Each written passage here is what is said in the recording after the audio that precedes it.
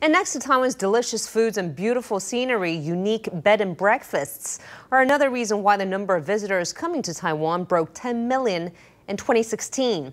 And to help boost visitor numbers across all of the nation's bed and breakfasts, an association of domestic operators is working with the Commercial Research Institute to push for changes in the law and an operator's business approach.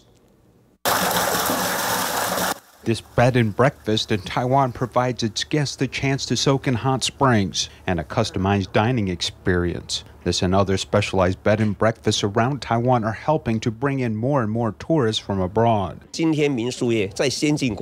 The bed and breakfast sector in a developed nation like Taiwan is in a different type of market than that for hotels and resorts. It's a newly developing sector with a different structure, so we've planned out a very comprehensive and systematic business approach as part of our collaboration. There are around 7,000 registered bed and breakfasts in Taiwan, but international travelers tend to flock to the bigger ones that can buy more publicity for themselves. In response, the Commerce Development Research Institute and the Taiwan Bed and Breakfast Association signed a memorandum of cooperation as part of a bid to lift the whole domestic bed and breakfast sector.